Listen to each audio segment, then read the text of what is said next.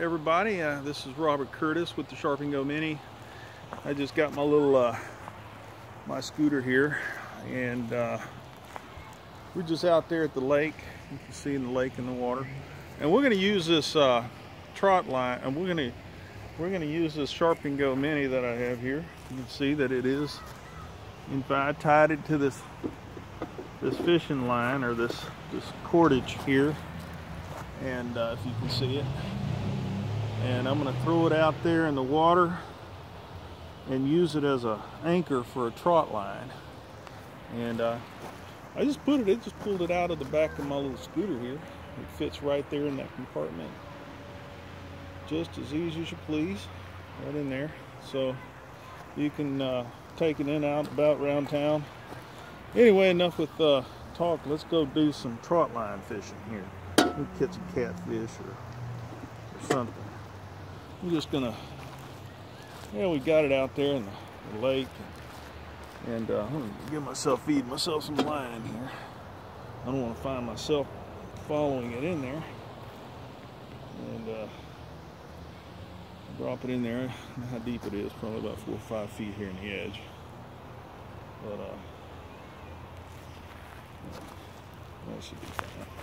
All right, I'll just pick it up and just heave-ho it. Quarter with this. You know, it's near about sundown, so we'll see what we can catch. How's that? Well, there it is. There it goes. Going down. It's going down. It's bubbling. Okay? Now it's down there now. So we're going to let it soak a little bit. And we can pull it back up. Hopefully that, didn't put any bait or hooks on this thing. I'm just showing you what you could use it for. Instead of just sharpening, you can use it to catch yourself some food. I'll pull it back up in here. You see it coming. What kind of fish did we catch?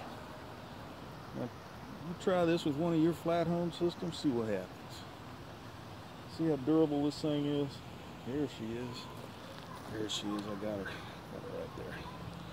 Now that's something else. That's a catch right there. Look at that. I got myself a wonder. Okay. Now I'm gonna pick this thing up. Bring it over here. Set it on a stump or anything. You set it anywhere. I gotta get myself a battery. Okay. Get a lithium ion battery. Make sure I turn it off. And plug this bad boy in so it don't explode because all the water all up inside it. But ooh. Okay. So that's I think I got soaked good enough. So if it falls overboard, well, that's okay. Let's see what we can do. A second, I'll catch the cell phone here. Now, that's nice and wet.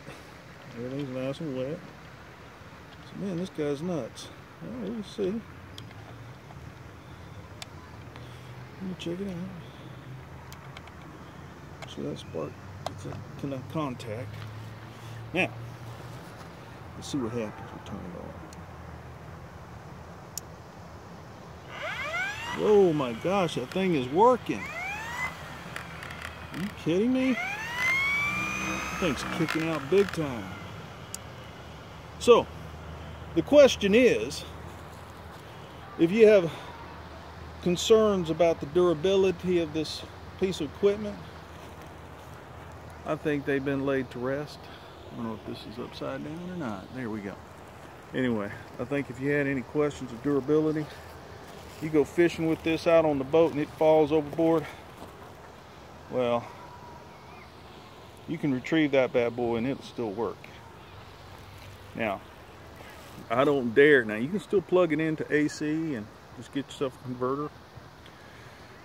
And You can use it anywhere in the salon. You can use it out in the woods to sharpen your buck knives or whatever. And out on the fishing boat, if you're worried about the durability of it, getting it a little wet in the salon, guess what? Not a problem. This is Robert Curtis showing you just how durable the Sharpen Go Mini is. Y'all have a great day. Out.